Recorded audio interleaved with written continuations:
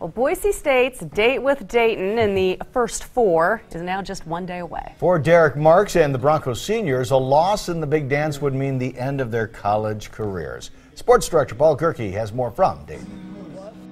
One could argue that Derrick Marks has meant more to Boise State basketball than any player in the history of the program. The school's third all-time leading scorer has shined brightest in his biggest moments in blue and orange. But now the sun is setting on his collegiate career, and Wednesday night could be a curtain call for this legendary performer. It'll be like Paul Bunyan tales as far as the way he closed out games.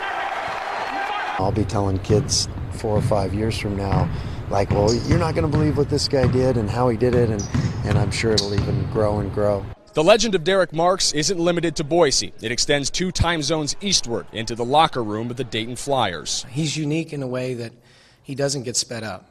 He's never out of control, and he's physically very, very tough. Strong competitor. You know, he's able to score in many different ways, and that's something that we're going to have a team approach on him. When you deal with guys like him, you're at their mercy a little bit. You just try to make things difficult, and you're going to try to challenge some shots, but he's going to score some points too. Marks struggled from the field in Boise State's Mountain West tournament loss to Wyoming, going just 6 of 21 from the floor. But nobody in Dayton, including Derrick, expects him to have another bad game. We kind of forgot about last game already. We're just looking forward to playing this game. We can't worry about the last game anymore. All of our teammates, all of our coaches, and hopefully all of Bronco Nation trust Derrick Marks. I know in the locker room we do, and on the floor we do. So when Derrick isn't making shots, we know that's pretty atypical, you know.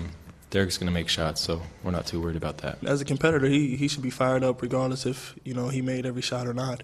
That's something that I feel like we all as competitors have in us. It's the NCAA tournament. We're here. We're ready. So if you don't have an edge, I don't know what you're here for. The great thing about Derrick, he's got really broad shoulders, and he can, he takes a lot of big shots for us. He makes a lot of big shots, and he can handle when it doesn't go perfect for him. He's a tough enough kid to be able to handle it, and he'll bounce back from it. Before practice, we had a talk that us seniors feel like our back is up against the wall, and we don't want tomorrow to be our last time that we put on the Boise State jersey, so we're going to do everything we can for that not to happen. After Boise State was bounced from the Mountain West tournament, Coach Rice stuck alongside his prize scorer.